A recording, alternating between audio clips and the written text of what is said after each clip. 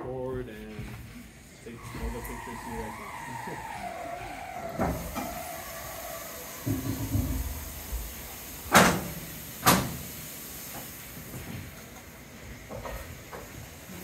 So quiet.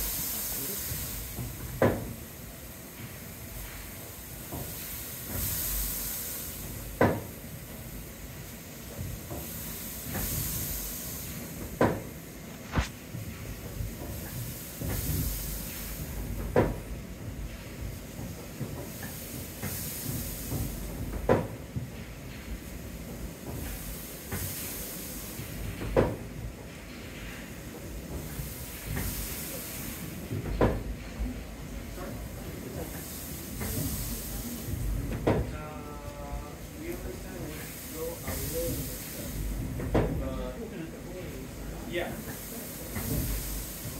Yeah, because here they didn't want beef, they wanted pork. So basically, they have to require of the heat that is generated, they can convert it or be transmitted to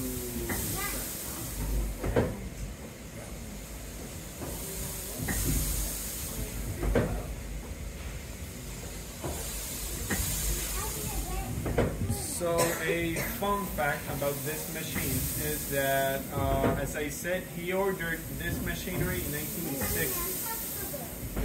It basically was brought in 1861. The interesting thing is that this was made by West Point Foundry in New York.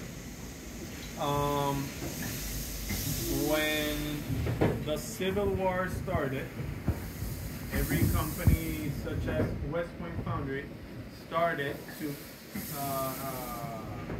get back to claim this type of machinery, all the machineries that they built, to basically melt down this iron to basically build more guns for the Civil War and more ammunition.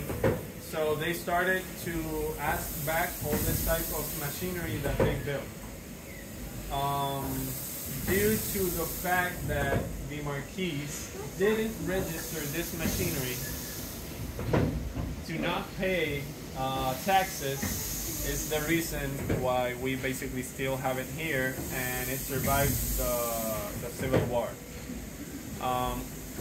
It's understood that he did it not to pay taxes, because not to pay taxes, he basically developed his own port. Here between Manatí and Barceloneta, he developed his own port, and basically he imported and exported product through there without paying taxes to the Spanish crown.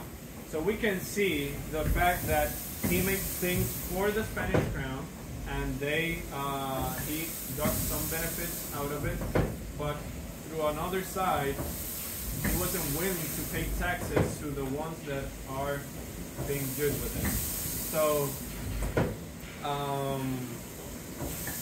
with that port that he created or developed, basically he also made money, because smaller merchandisers